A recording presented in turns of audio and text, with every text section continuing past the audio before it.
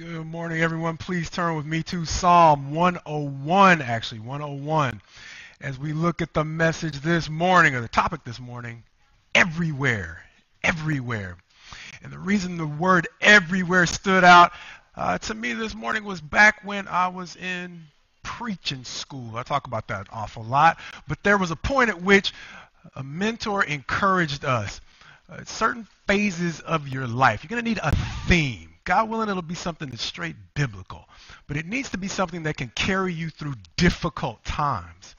And as they had another minister come in and build on that theme, he had set for himself a theme of everywhere. And I don't remember exactly how he put it, but it was something along the lines that I wanted to take God everywhere in my life so that we could then take God everywhere through our lives.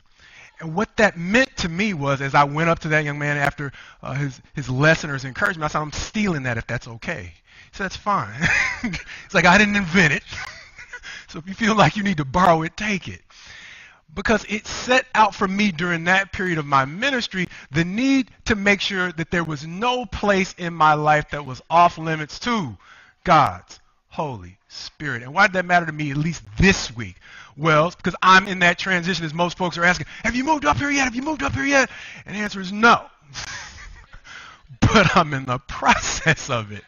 And in the process of moving, there are some things I got to get clean. Why? Because as I'm looking in new places, I appreciate the way that the office was left for me. Clean.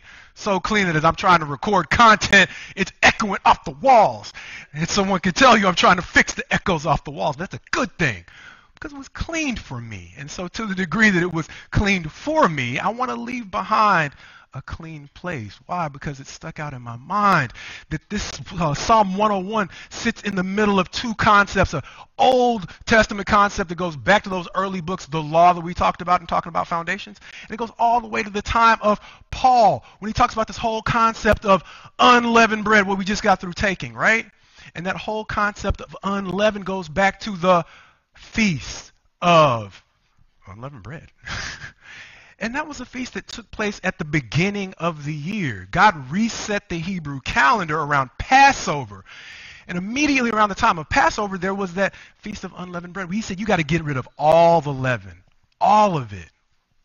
And Paul drew on that metaphor saying, spiritually, we are a house for the Lord. And he was talking about congregationally at that point, but it carries over here in Psalm 101. Why? Because when I saw David talking in Psalm 101 about the cleansing, the thing that started to recur to me is he's talking about all these different places that just didn't click with me the first few times I went through it.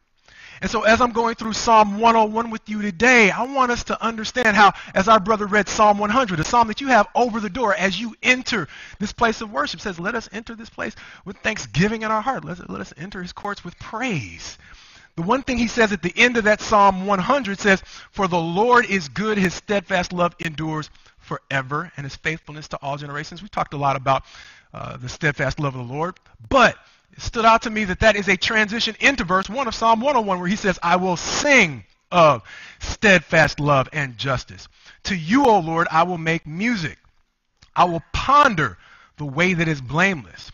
When will you come to me? I will walk in the integrity of heart within my house. And that's two places right there. Because just within David, I saw three things going on. He was talking about his song. He's going to sing of steadfast love. When I'm thinking of singing, that's not the first thing I'm thinking of singing about. But it helped me understand that in times of difficulty, one of the things that are first, that go for me first, is my joy. It's that place in my heart that says, okay, yeah, I know there's certain things. We've talked about it before. There are things I got to do, but do I still really enjoy those things? And no matter what David was going through at this point, he wasn't simply studying steadfast love. He had gotten into a place where beyond head knowledge, it was a place where it was natural for him to enjoy, to the point where it was a part of his song. And my encouragement to you, first and foremost, is no matter what is going on with you at this point, please at least take the time to realize whether or not you are in a place where you still enjoy the things that you're doing. We talked about it before in previous weeks. The difference between rolling out of bed and hitting snooze because you just want to stay in bed that day, or whether or not you actually have joy. And here's the thing, in all these places where David is asking for cleansing in his life, here's the hack, for lack of a better term. I get overwhelmed when I think of cleaning up my place because I don't do a very good job of it. And the beautiful thing about the difference between me cleaning up my place and the Holy Spirit encouraging me to be clean is he's not telling me to clean myself. He's simply saying, give me access to everywhere. And I'm here to help you get your joy, your song back. And it goes back to that time when sometimes I want to take on too much of the burden, right? Sometimes I'd like to pat myself on the back when I get it done. Sometimes that's too exhausted. I'm just on autopilot. I just feel like it's always, I got something I got to get done. No. It's the beauty of the Holy Spirit. Like we said, once we get past to that point where it feels like the whole concept of God being with us all the time starts to feel like it's a condemnation, it's an aid for us to naturally be able to go beyond study, beyond obedience, as our brother mentioned in class this morning, to a place where the Holy Spirit is restoring our joy. One of the things that can be difficult in opening up everywhere and all this, there's some things I like to do, and as we get to other places where David is getting down this list, it's a pretty convicting list. If you're to the point where you read through this psalm and none of this is troubling you, hats off to you. Good job. If I'm not still struggling with some of this stuff, I'm still tempted by it from time to time. But understand, beyond the whole concept of him still having a song, him singing of steadfast love and justice, he will ponder, though. That's a part of it. Because why? Sometimes the way in which the Holy Spirit is guiding me back into a place of peace within my heart, it really comes back from things that I might have studied, learned, and understood in the past that the trials of life have made just kind of almost a figment of my imagination. Now, the Holy Spirit reminds me, no, they're not. They're just things that have been lost in your struggle. And so to the degree I have approached a place where I can have peace, sometimes it's important to realize that I need to take a break, but I do also need to get back to his word, because my troubles probably aren't over. If he's going to bless me with more days to live, I'm sure the enemy is going to bless me with more obstacles, right? And so just like you save up for another rainy day, storing up that scripture in your heart and putting it into practice. Oh, wait, is he going to go on to say, I will then, in the latter part of verse 2, I will walk with integrity of heart. That word we keep hearing over and over again. So he's going beyond finding his joy, not just simply content with studying his word, but he is walking it out with a certain level of over and over again integrity. And what I started to realize in this passage is beyond what I had mentioned to you all before in terms of integrity being a cool thing to study. This is another place where we get to see a deeper perspective of all the different places David wanted integrity to live in and around him. So as we've already seen, David wants integrity to live in him, but beyond that, he's going to say, I will walk with integrity of heart. Where? Within my house. And he's going to pick that up again in verse 7, where he's going to say, no one who practices deceit shall dwell in my house. But there are times when even within your home, not necessarily just your home, we talked about it before. We got places of business, we got places to work. You can't always control the tenor and the tone of everywhere you go. But you can sometimes have more control over something else he's going to talk about, his presence. His presence. So even if you can't control the entire environment and make it a place of integrity or a place where it's easy for you to have peace, God willing, you can pray for him and the Holy Spirit to help you carve out places of peace within your presence, even in an otherwise unpleasant environment. As he'll go on to say in verse 3, I will not set before my eyes anything that is worthless. And I'm so not going to try to preach every verse of this passage, but that concept of worthless, for me, it can be a little bit deceptive, because it's not like, oh, you look at it, it has no value whatsoever. There are certain portions of that word or certain definitions of that term. It's more like a balance sheet. So the place where that term can be deceptive is if I look at a thing and I say, well, there's no value in that at all. Yeah, that's one thing that might be worthless. But on balance, there are things that appear to have value that may actually be bringing money in if we're looking at it from the perspective of the balance sheet. But we all know if you're spending more than you're taking it in, you got problems, right? And that's what he's talking about in terms of integrity and our role in our families.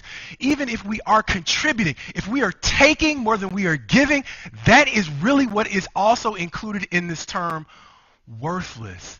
It's making sure you understand on balance, are you contributing and how are you contributing to the peace and the prosperity, for lack of a better term, just the general well-being of your environment. That's what that term worthless really seems to go to more. So go on to say, I hate the work of those who fall away. It shall not cling to me. Does he say he hates those who fall away? No. He just says in order to have peace, I have to have a certain space within my presence where no matter how much I love an individual, I have to, for my own peace of mind and my own ability to do what God is asking me to do, I have to carve out places of space that give me healthy distance. I think Paul said, we're in the world, we're not of it. It's not calling us to leave the world behind and build a stronger bubble, right? He's calling us to understand how to function within any environment. We've talked about it before. The foundations for the peace that surpasses understanding. Understands or helps us understand the way that we can set up, one of the things I talk about from time to time, boundaries, even in difficult circumstances. So it's not the people that he hates, it's the work of those who are no longer committed to the things of God, at least not in the way that they should be, that God willing, that will not manifest itself in me, and hopefully to the degree I've decided I'm going to commit my way to the things that God is asking me to do, the work of those who are going a different way, that will not cling to me, even as I still love and pray for them as I pray for myself to write my path in the Holy Spirit. He'll keep going on to say in verse 4, a perverse heart shall be far from me. I will know nothing of evil. And our brother here works, and we got a chance to chat this week, in areas of law enforcement that deal with what we would call perversion. But once again, this is another one of those terms that if you go into different translations, and if you look at it, it's a wider net. It includes that, but it really includes that theme that comes up over and over in the Psalms, and that's making sure that what I present to you outwardly is who I am inwardly. It's that whole concept that's set apart from uprightness, would be an antonym. Uprightness basically means just like that path to the door is straight from the pulpit to the door. That whole concept of perverseness talks about a crooked way, meaning you present one way, but there are really some bends in what's going on in your heart and in your motives. And what he is saying, help me, God, to align my inside, who I am in my heart, with what I am presenting outwardly. And so, of course, that is a portion of what our brother works to overcome, because I don't think we find very many people who are involved in those kinds of crimes who are like, that's who I am. No, right? But it's not just them. It's a temptation for us all.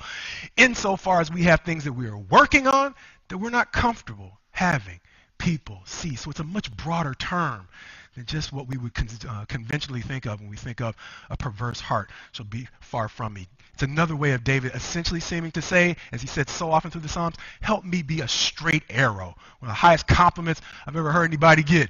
That person's a stand-up person, right?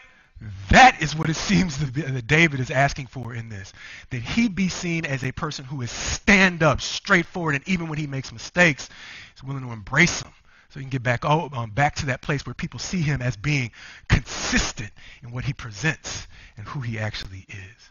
As he goes on, he's going to say, verse 5, whoever slanders his neighbor secretly, I will destroy. If you've never been tempted to say something, well, okay, then you like I said, you're doing better than me.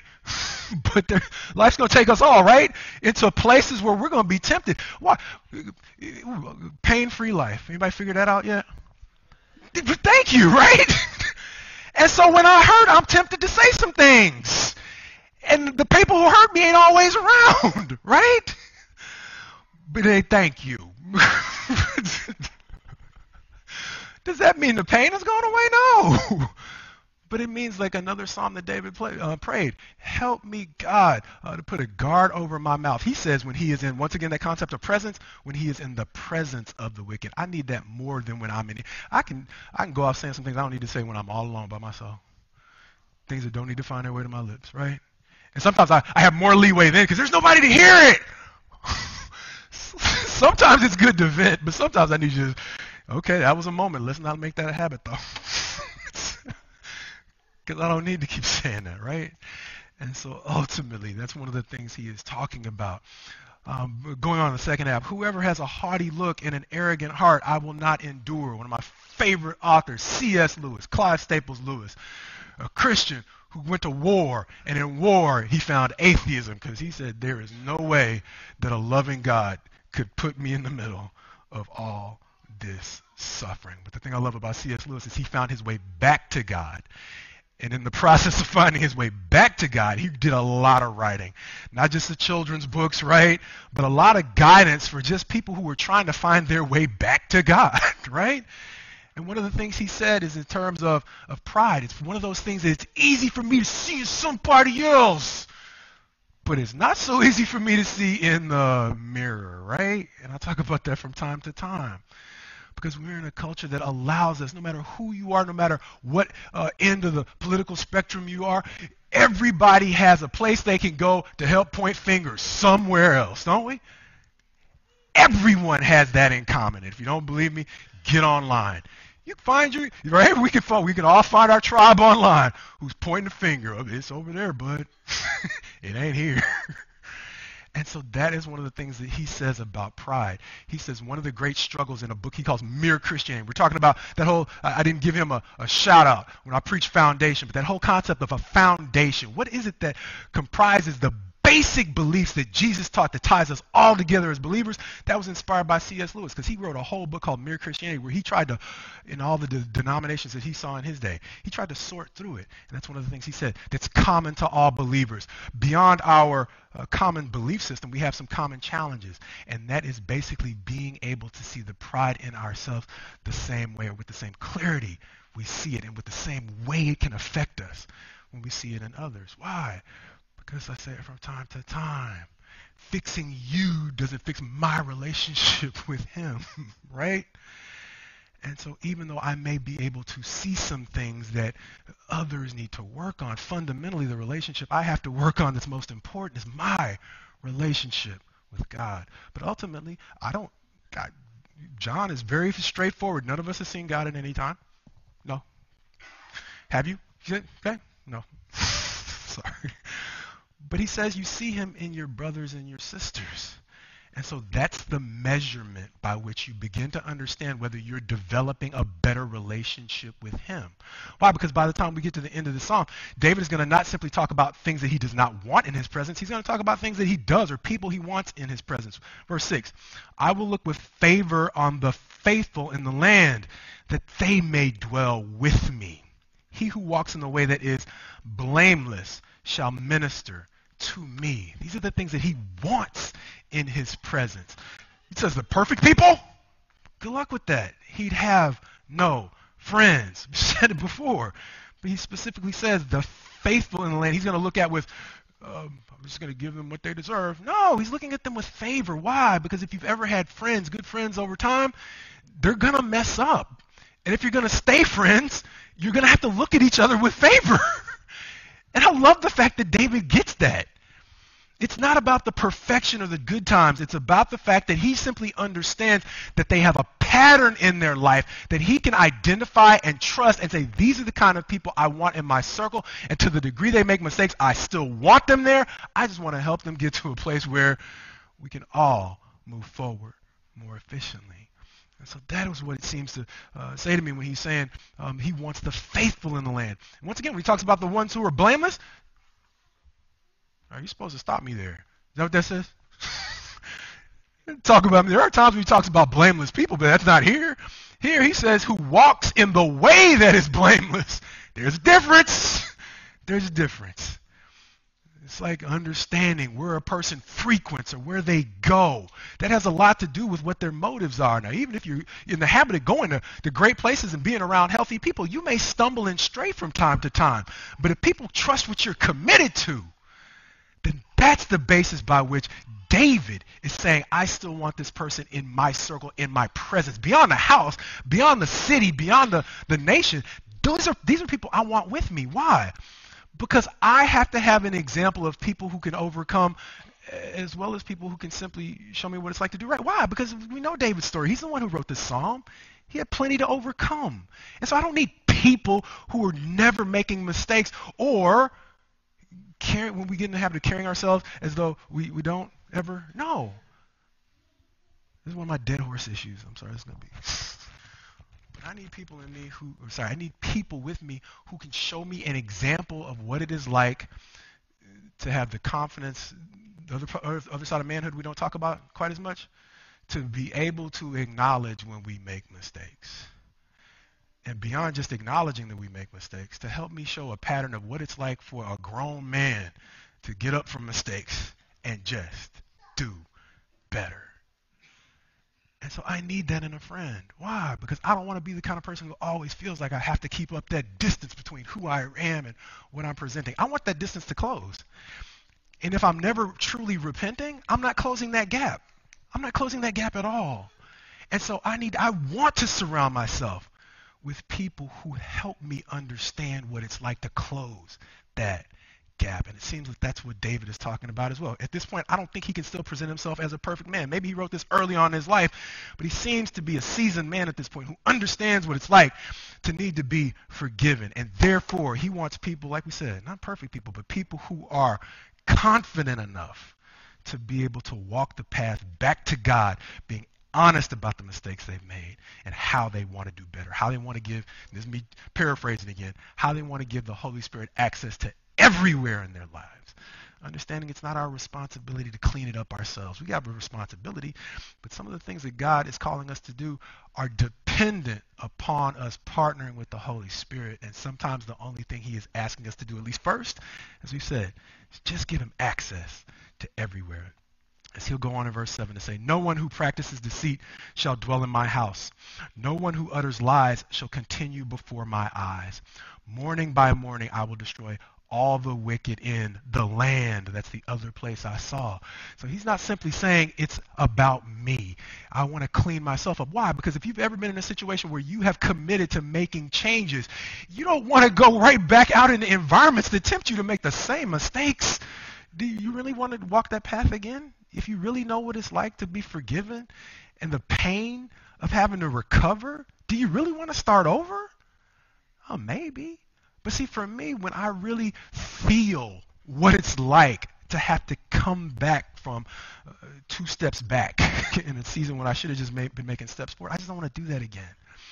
And the things that really put me in that situation most are times when I have cleansed my own motives, or when I put myself in a position where God has actually shown me some progress and I go right back to an environment where I'm feeling way stronger than I actually am.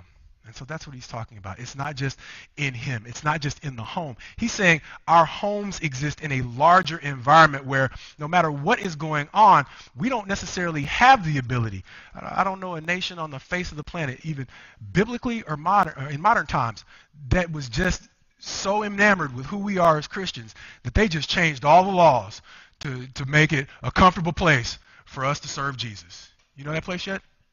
Yeah, me neither.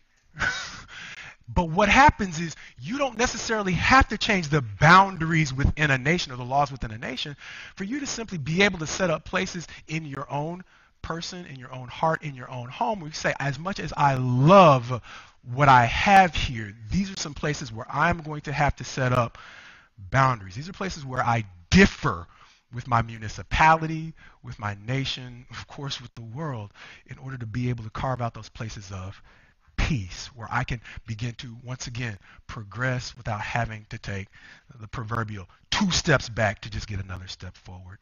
Understand, he's going to say, beyond that at the end of verse 8, cutting off all evildoers from the city of the Lord. And that is going to be the 5th place I think I saw David talk about cleansing or making sure he's carved out a home for integrity, once in himself, in his home, in his presence, in his city, and then in all the land. But the one thing that helped me realize David's struggle is it's one thing for David as a king to say, I want to carve out places of integrity. But understand, David was called when he was just a shepherd boy. And so we talk about, none of us necessarily know, our brother talked about in the young adults class this morning, the end of a thing. But God sees the end of a thing from the beginning. And so he doesn't tell us to start getting these habits after we've gotten that promotion or after we've gotten to that place where we want to go. These things start now. Because even though you may not have the ability to set the tone in your environment the way that you would like, you have no idea how God will respond to you setting healthy environments just in your presence. I think I heard somewhere the word says, if you are faithful over a little, I'll make you ruler over much.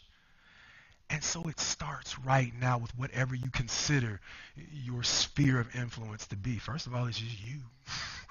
But like we said, sometimes it's just your presence. And we don't know how God will bless that once he sees people who are willing to simply carry forward his will. In the young adult class, we talked about mercy, the whole concept of mercy, because we had a question. Well, when a non-believer, someone's challenging the Bible and suggests, well, if God didn't carry through on that prophecy, how can the Bible be true? Because there's this whole chapter in Deuteronomy 18 that says these are the signs of a false prophet. And if the prophet says something's going to happen, it doesn't happen, you don't have to listen to them. Okay, so if God says something's going to happen and it doesn't happen, the Bible's clearly wrong, right? No. It's because all those prophecies were founded on this whole concept of mercy. And so the only reason he gave the condemnation in the first place was to convince people to make a turn that would avoid the necessity for the consequence.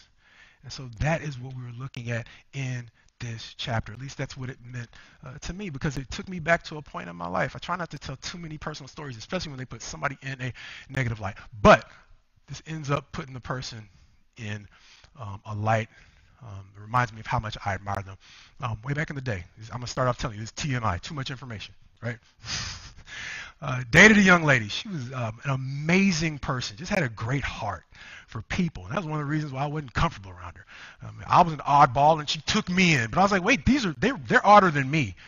And so I wanted to set up boundaries and barriers in her life, understanding that the only reason I got access was because she was super kind to me. And I was so uncomfortable because I was like, I don't know. I think we got to have more boundaries than this, because I think, and not all relationships have to end poorly. We separated, went our separate ways, and eventually she calls me, and she needed representation because she ended up what we would call catching a case. But the thing with this young woman was, because she had spent so much time being so kind to so many people, when she called me and needed representation, I didn't think the slightest bit less of her at that point.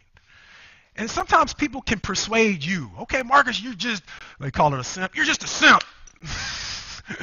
You're just a pushover for this pretty young lady. But we went before the judge, and I didn't have a whole lot to say. She was very straightforward about what happened. She wasn't making a whole lot of excuses. She really just wanted a second chance.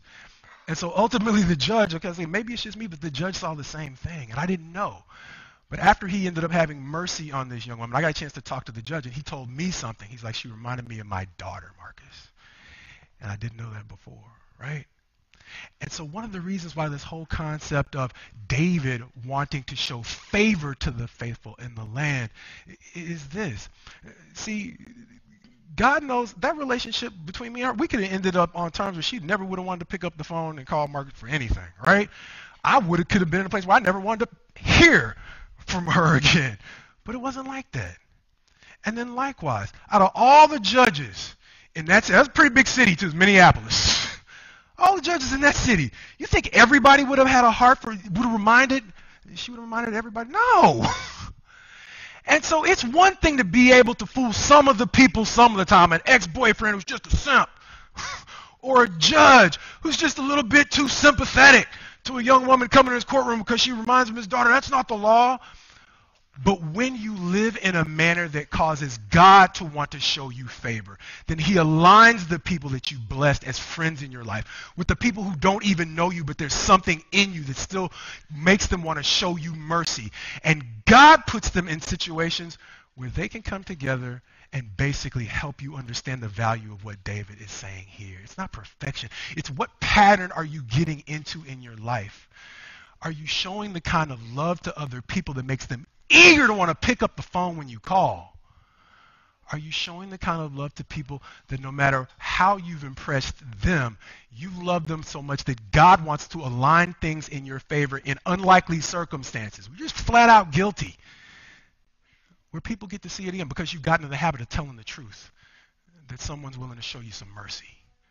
And so God brings the people to whom you've been kind together with the people who are impressed with your honesty, and he brings you some favor.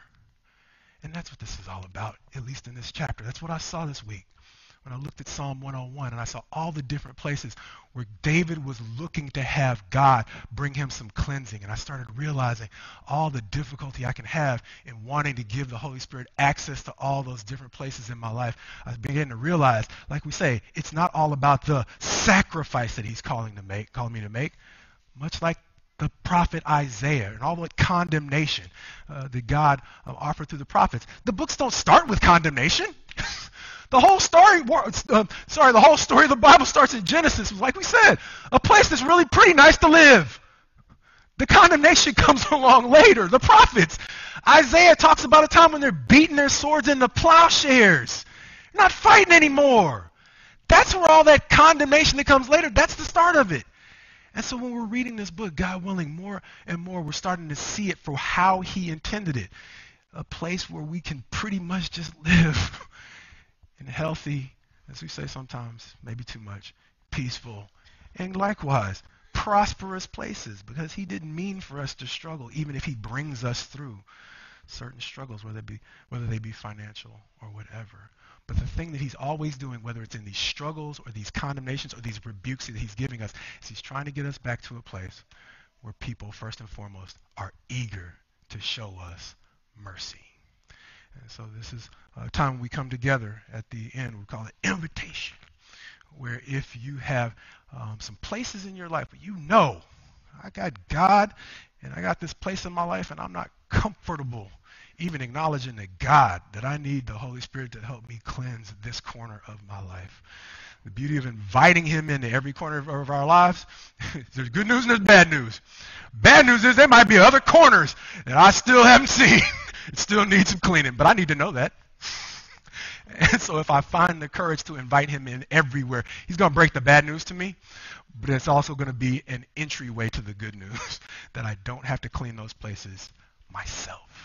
And so as we all stand together and sing, whether you're a believer or not, this is a time where you have the chance to either come forward or just go to God on your own and say, God, I want you to send your Holy Spirit everywhere in my life to give me the kind of cleaning you know that I can have, so that I can reach the potential you know I can reach. This is our prayer in Jesus. I'm sorry. I'm skipping to the prayer. That's my prayer for me in Jesus' name. And as I sometimes say, my prayer for you is my prayer for me.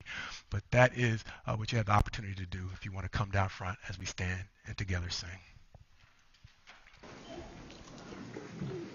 My life and let it be consecrated.